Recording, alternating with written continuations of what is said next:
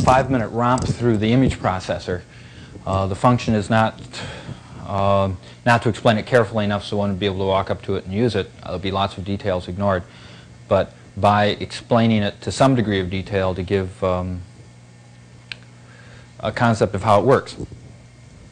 First of all, it's a compact way of saying what it is to say that it is a general-purpose analog computer, a general-purpose patch programmable, meaning programmed by patch cables, analog computer, analog to distinguish it from what is normally called a computer, which is a digital computer, which is the kind of thing that does your bills and payrolls and does information storing and retrieval and stuff like that.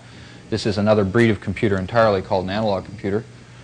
And it's optimized. What makes it different than most general-purpose analog computers is that this one is optimized for processing video information, for processing television information, although it also can process sound or any other signal within some restrictions.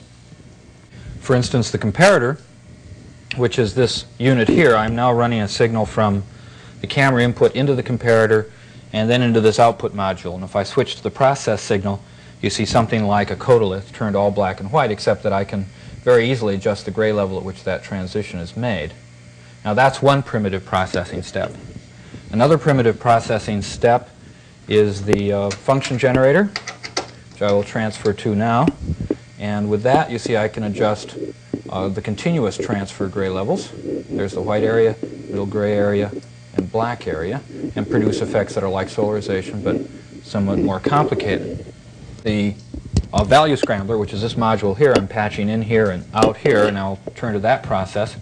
What that does is divide the value region up into 8 separate value regions, and I have independent control out of each one of those value regions. So I'm going down now and adjusting them from white to black, or playing with them from white to black. This module, like other modules, the knobs also can be done by control voltage, which allows for a more complex interaction. There are several other modules which I'm going to skip over very quickly, one of which is the adder multiplier, and this allows for very simple combinations of images. For instance, I can use it, for instance, to fade from one image to another. But because these are also voltage controllable, I can have that function performed by control voltage, which presently is being generated up here by an oscillator, and I can vary the frequency that that kind of thing happens. I also can generate standard special effects, as I call them, like this is, for instance, a key.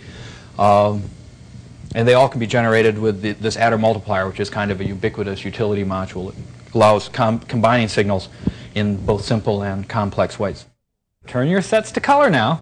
Of more snapshots, more or less, of what I've been up to with the color IP since the color IP was finished, if it's finished, and since it was finished in color, since the color modules were added at the end of the summer. They're mostly little snapshots, kind of extractions of experiments. I haven't yet had an excuse or wanted to put together a kind of complete entity.